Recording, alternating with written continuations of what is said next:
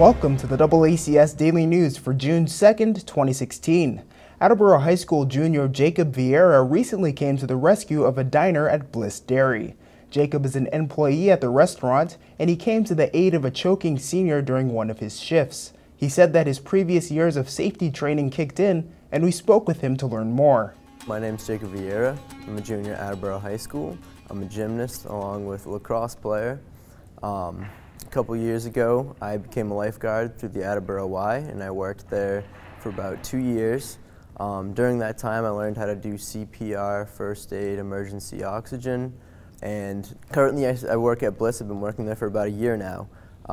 Last Sunday, when I was on my shift, I was serving somebody's ice cream when somebody called from behind me, is there a doctor in here? So initially I turned around, trying to figure out what was going on. Everybody in the restaurant was kind of frozen, wasn't really sure what to do. What was happening was an older lady and her husband, about a section away from me, the fellow was choking. His wife was behind him trying to do abdominal thrusts. So when I turned around, she had done about 3 to 4 thrusts on him with little success. So initially, I didn't really think about it, which is kind of a good thing, I guess. So I just kind of ran over there. A gentleman said, let him help, let him help. So I got behind him, and I just kind of remembered the training and everything that I had learned a couple years ago. Got my hand in the right position, right where the belly button is, and I actually did one thrust. I got my hands kind of under his ribs, so I applied, good pressure, good spot, and the food actually came up on the first thrust. After that, the man was very thankful. He was a little shocked, so I was just making sure he was breathing well, he was okay. His wife was very thankful. Both of them were very nice. The restaurant started to clap. One of our students, Jacob Viera, who was very heroic this past weekend, I believe it was Sunday, at Bliss. And when I heard the news, obviously I was relieved that everyone was safe, but it came as absolutely no surprise that it was Jacob. He's one of our best. He's one of the cream of the crop. He's a fantastic student, but he's so well-rounded. He participates in athletics.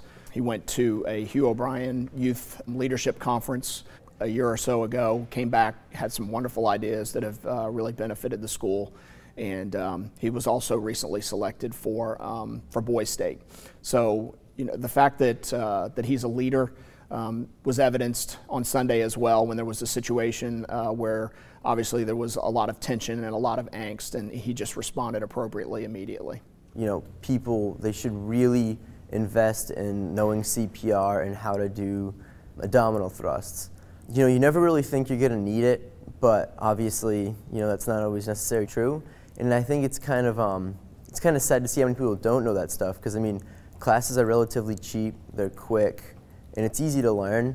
And if more people knew how to do it, it would be a much safer environment. I was kind of thinking about it. I was in a restaurant of maybe 60 to 70 people, and the fact that only like a 17-year-old kid kind of knew what to do, I was a little offset by that. Anytime that we can encourage our students to participate in any sort of training like that, whether it be through the YMCA or any of these other outlets that potentially offer training for life-saving strategies, we encourage our students to participate. My parents, I've grown up in a really good household, and they've just taught me to always go out of my way and help people. I've always wanted to serve my country, and I've always seen just the benefits of being able to help people. And now that I've had that experience to help somebody and actually make a difference in somebody's life, it was really rewarding, but it also, kind of gave me a perspective of a whole new job, job field that I might even be interested in, because to be able to do that on a daily would be something incredible.